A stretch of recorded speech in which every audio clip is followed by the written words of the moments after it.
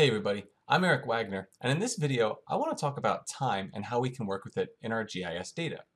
When most people think about GIS data, they usually think about the geography, the location, where something took place. And as GIS analysts, we like to think that everything happens somewhere. But the reality is that we could probably also make the argument that everything happens at some point in time as well.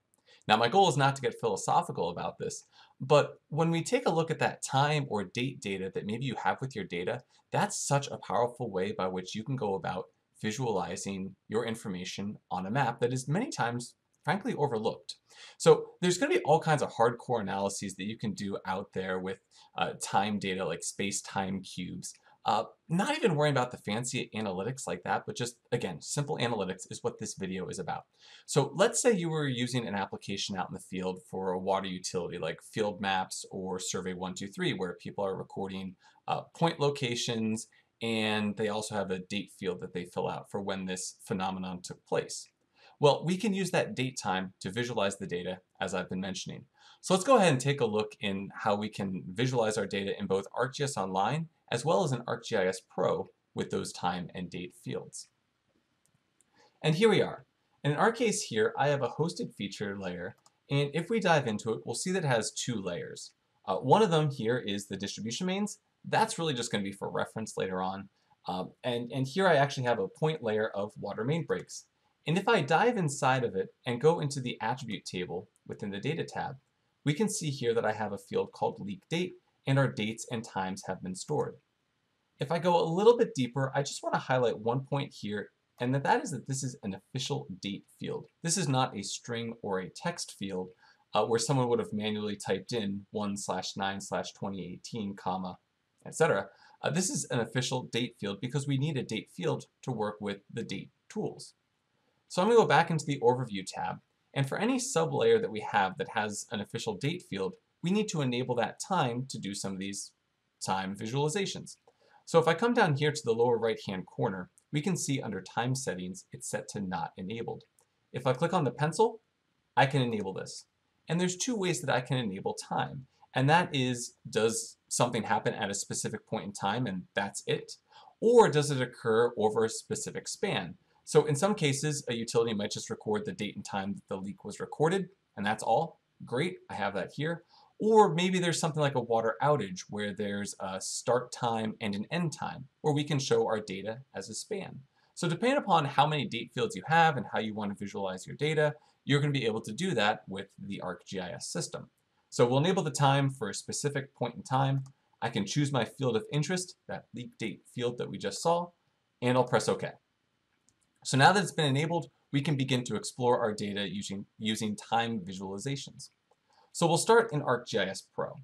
And here's that mains layer as our reference. And I'm able to access my water main breaks from ArcGIS Online within ArcGIS Pro by dragging and dropping. And as you can see here, I've just got this giant mess of points. It tells me I have a lot of leaks in this case, but it doesn't necessarily tell me how they've occurred over time. But I can tell that if I double click on my layer and go into the Time tab, we can see that time has been enabled because we just turned that on within ArcGIS Online. And because of that, the visualization that we want to look at, again, taking a look at our data over time, is going to be possible to us. And if I go up to the upper right-hand corner of the map, we can actually see that I have this time slider here that shows me from the earliest date to the latest date.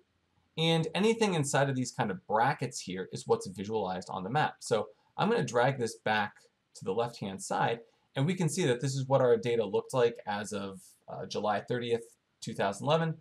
And if I slowly move this over to the right, we can begin to see those points start to increase over time. Or if I leave it to the left and just simply press the play button, we can see them start to appear. Now, this is great if I just want to see points, but what if I want to maybe understand my data a little bit better? Other visualization tools can help us out. And here's a little trick, that if you have a layer selected and you press and hold the control button and drag, you can actually create a copy of that layer. And what I'm going to do is I'm going to take this bottom layer from my water main breaks, and I'm going to go into the Appearance tab and click on Symbology. And instead of just showing this as single symbol points, I'm going to show it as a heat map.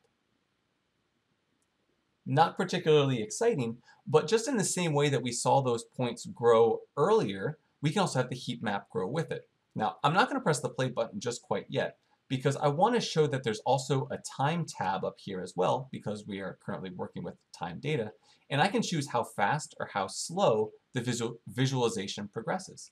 So we'll press the play button here, and we can actually begin to, again, see these points slowly start to grow and where these hot spots emerge over time. Again, nothing particularly earth-shattering here, but if you have that date data, you can begin to use it to watch your data grow. Now, something else you could do if you want is, aside from watching data grow progressively, that is to say, from a fixed start point onward, we can also have this work as maybe like a window. So if you wanted to, you can, we'll unlock maybe the start point here and the end point, and now by clicking and dragging, we can actually move that window along. So if you want to understand what your data looks like within particular time slices or windows, we can do that as well within our ArcGIS Pro environment. So as long as you have that date or time field, you can really start to do a lot. Now, this is great if we're working in the desktop environment, but we can also make this accessible in the web environment as well. So let's go jump back into ArcGIS Online. And so here we are at our layers, but I already have a map built out for us. And so we have those two layers, and since I enabled time, what I need to do is I need to actually refresh the map so we can absorb those changes. And what you'll notice now is down along the bottom of the screen, I actually have a very similar time slider. And how did that get there? Well, if I take a look at the water main breaks layer and click on the more options, the ... we can now see we have the ability to enable or disable time animation within this particular web map. So what can I do with this? Well, I can press the play button here, and again, we get that little window time slider. We can also view our data progressively if we wanted to. And also, I can update some of the settings here within the web map and configure this, such as what speed is it going to take place at, faster or slower. Or I can go into advanced options and take a deeper dive into it.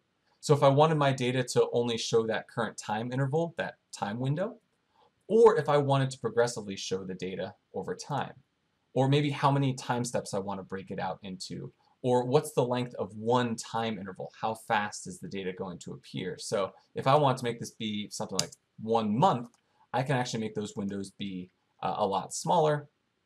And with those new settings in place, I can press the play button and slowly watch this grow 1 month at a time, 2 months at a time, a year at a time, whatever you want. Now, I'll press the pause button here to kind of lock that in place, and we'll save these edits. Now, this was done within the web map viewer here. Now, this might not be what you want to share with people across the organizations. Well, that's where web applications can come in handy, in particular, Web App Builder in this case.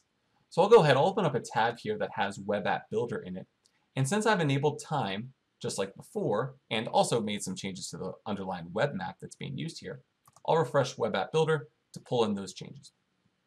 So I've got my 2 layers on the map. I got my mains, I've got my main breaks with the date and time, but the time slider functionality is not yet enabled within this configurable application. Well, how do I do that? Well, if I go into the widget button here up at the top, I can add in a widget for the purposes of viewing that time slider. And so I'll click on the 1 button here. We can see all these different widgets. And in the event you've never taken the time to look at some of these widgets within Web App Builder, I really recommend you give them a little bit of time, because there's really a lot you can do here, and they're all done without a single line of code, as we're about to see. So I want to add the time slider element in particular, so I'll click on it and press OK. And now it's just going to ask me some simple questions about how I want this thing to work. So first and foremost, do I want to honor the time settings, that is to say, my options down here, from the web map, or if I wanted to, I could actually override them within Web App Builder by clicking on the little gear icon and choose what my different intervals look like or whatnot. I'll honor the time settings from my original web map. Do I want to make it that when someone starts working with this widget, that the time slider automatically starts playing, or do they have to manually press the play button? Does it automatically loop, that when it gets to the end, it goes back to the beginning? Do I want to display the layer names, or what do I want the date and time format to look like? You have the ability to control what this is going to look like for the end user at your organization. But once you're happy with the settings, you can press OK. Make sure you press the Save button in the lower left-hand corner. And then if you want to, you could go ahead, you could launch Web App Builder. And we'll be able to see here now in Web App Builder that we have the time slider widget. So I can click on this. And now down at the bottom, we'll see that we have the time slider that now people can begin to work with. Someone can manually start to drag this along, see the points, or if they wanted to, they could even crank up the speed a little bit to make this go a little bit faster. And something else here that's also worth mentioning is just in the same way that we had the hotspots appear within ArcGIS Pro, we could also do that within the web map as well. So I'm going to hop back into the original map that powers all of this. I'll go into the water main breaks. I'll just copy this layer, move it underneath, and for my visualization, I'll choose heat map, press done, and now we'll be able to, again, within our web environment this time, watch this heat map grow. So I'll save my changes in the web map, which will then carry through into Web App Builder. So I'll refresh my Web App Builder. And again, it's showing all the data, but if I turn on the time slider, we can now come in here and begin to watch those leaks appear on the map, as well as have those hotspots start to grow for end users to take a look at. So this is meant to be an overview of how we can take time data that you have and effectively visualize it.